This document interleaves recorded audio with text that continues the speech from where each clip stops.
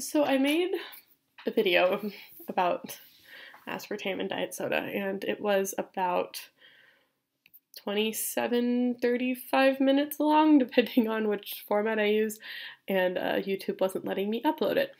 And I had to go pick up my sister from the airport, and when I was driving there, I realized, you probably don't want to watch a 27 to 35 minute video on me talking about aspartame metabolism, so I'm going to break it up into smaller videos, and you can watch the ones that you want, which will go a lot faster.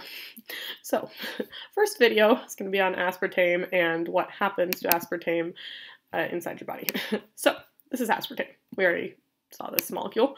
Aspartate, amino acid 1, phenylalanine, amino acid number 2, and then methanol, which comes off first.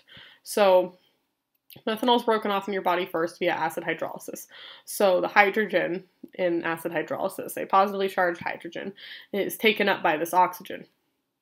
And this group right here will leave with that hydrogen, and it turns into methanol. Now, this methanol group is what causes the, what releases the toxic compounds.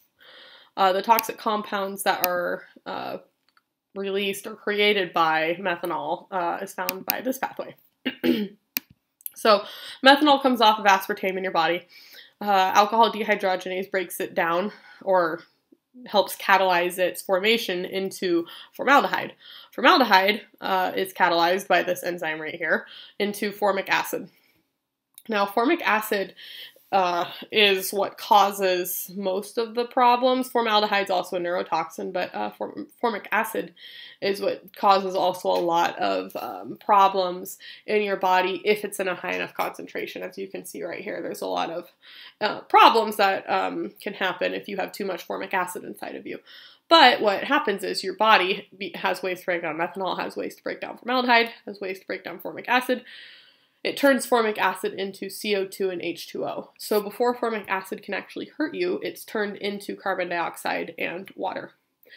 Now, you're thinking, I probably never want to ingest methanol in my entire life because it turns into formaldehyde and formic acid, which are both neurotoxins. So if you ingest methanol, you're ingesting neurotoxins because methanol will be converted, into down this pathway. But the thing to remember here is concentration, and I'll talk about concentration in the next video and the difference between a toxin and a toxic effect. So you can rest easy still about drinking diet soda and orange juice. Orange juice has, I think it probably releases 7 times the amount of methanol than diet soda does, orange juice does, so keep that in mind as well.